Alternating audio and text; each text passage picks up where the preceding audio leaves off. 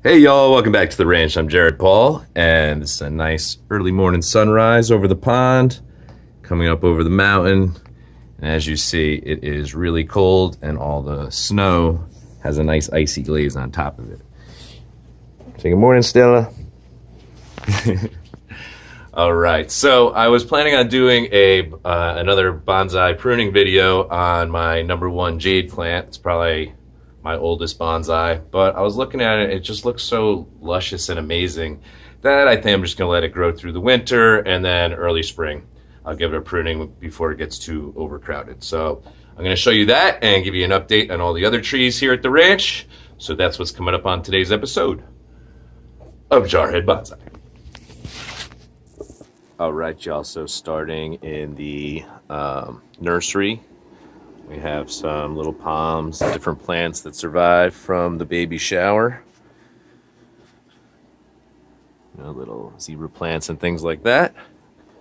There's a blue jacaranda that I pruned back hard. It was not doing that well, wasn't growing nicely, and I'm really pleased with the bud back. So you see that thing has a nice sway. I never wired it, it just worked out that way.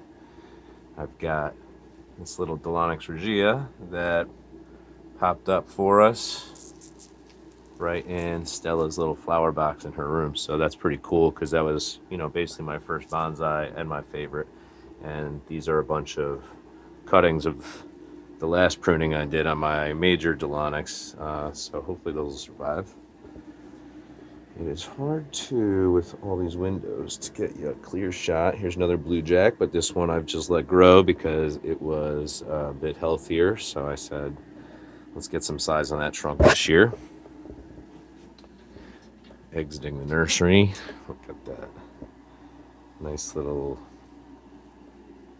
the name of it's evading me, but it was one of 3 plants that Laura gave me when she found out she was pregnant. So pretty cool.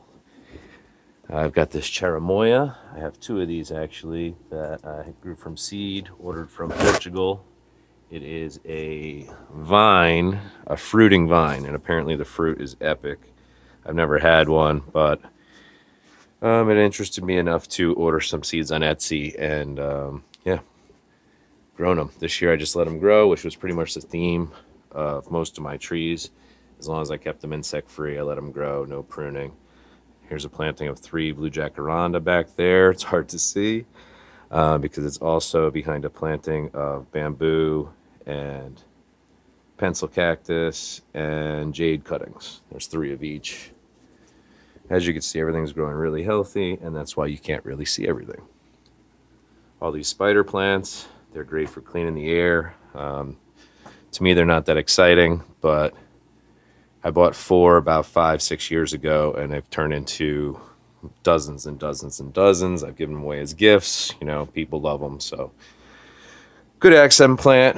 But if I did have to replace anything in need of space, it would be, you know, one of those in replacement with a tree. So this is the mother pencil cactus from which all of my cuttings and different plants now have come from. You see it has nice gnarly knobby base to the trunk. It's getting nice and woody, so that's exciting. Growing out of the fireplace, nice deep pot. Probably be another 3 years before I repot that. So I had planned on doing a let me come around to the other side.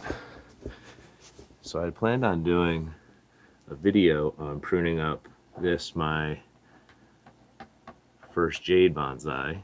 See, it's getting nice and woody. It's got divide into 3, and then each one of those divides and divides. And since the canopy is so full and it just looks exactly how I'd want it to look, you know, at this point in time, it's looking its best.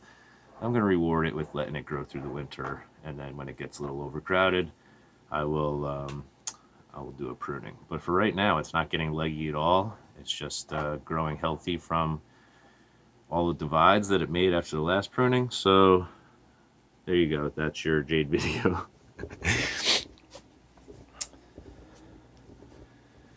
Right around here, another cherimoya. Once again, just kind of let it grow up. They've gotten 1 pruning before, a few years old. over the break, I did a lot of prunings on like my Schefflera cuttings and pencil cactus and all of my different jades.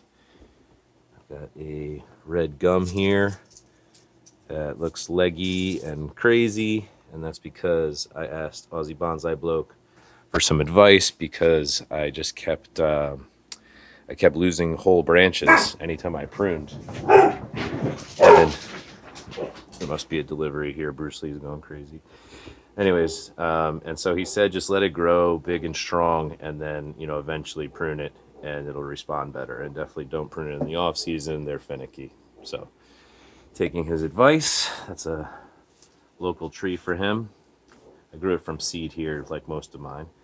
This actually came from Hawaii. This is a Schefflera grown on a lava rock.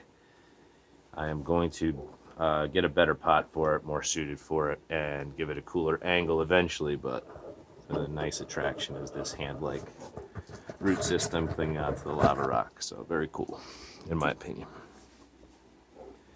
The disaster of a yarn wiring. This is a Dilonix regia. I didn't do a very good job, but I'm thinking that if I could get some growth to pop out here, get it to follow the sun up, it might create a cool shape after time. So this is the money tree that I broke up from a clump style because it just had nothing to it. It doesn't look like the cuttings are going to survive back there. This was the featured tree going out to the side, so it's like something you would sit on walking down the beach on vacation. And this is a little clump of three in which, one of them's dying itself. But if it will stay without rotting, I'll leave it as, you see dead palm trees in the wild in different clump settings, and they could actually be attractive even without any fronds on them. Some different succulents. These have been pruned off camera just until they get to be somewhat interesting, and then I'll put together some videos on those. Bamboo, some more Schefflera and jades, pencil cactus trio there. My aloes have gone absolutely insane there, and over here this is a double aloe. So I hear so many great things about the health benefits, both nutritionally and for your skin, that we might do some harvesting and prune. I really have to think about what I want to do with that. I love it right now, but it just takes up so much room. Got a couple pencil cactus here, the original cuttings. Have them in kind of like a medium-sized tree, and now I'm trying to build up the canopy up here. This is the prized Dilonix regia that received an extremely hard pruning on its 4th year of growth, and it's coming in nicely. You can see it budded back if you watch that video. If you haven't and you have one, I would check it out. This is one that's a couple years younger, and so its root system isn't as strong. So as you see, it's coming back out, budding back nicely, but this one is just strong and way ahead. This Hoya has really taken off. It started as a single heart, and now it's got multiple veins or branches and tons of these hearts, looking cool, just hanging up there. The Queen of the Night, if you recall, I pruned it back extremely hard. This is all new growth here,